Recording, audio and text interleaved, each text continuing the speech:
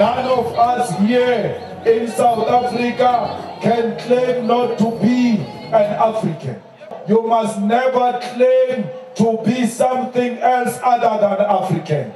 The rejection of other Africans is a self-rejection, it's a self-hatred, it's because you don't know who you are. If you know who you are, you will never reject people from DRC, you will never reject people from Nigeria, you will never reject people from Ghana, you will never reject people from Zimbabwe, because if you trace your history, you are actually a Zimbabwean. If you trace your history, you are actually Nigerian.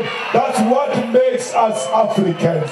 That's the beauty of Africa. We share history, we share culture, and all of that. Civilization started here. If you love Africa and its people, you will make it your mission to go and research and educate yourself about the history of this continent. Once you know the history and the contribution of this continent in the world literature, then you will love this continent. You will know that the rest of other continents were born out of this continent called Africa.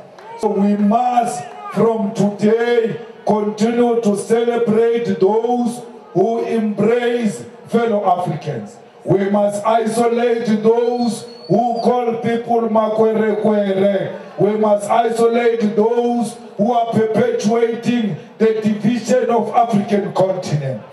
Long live Julius Malema, long live! Long live the Commander-in-Chief, long live!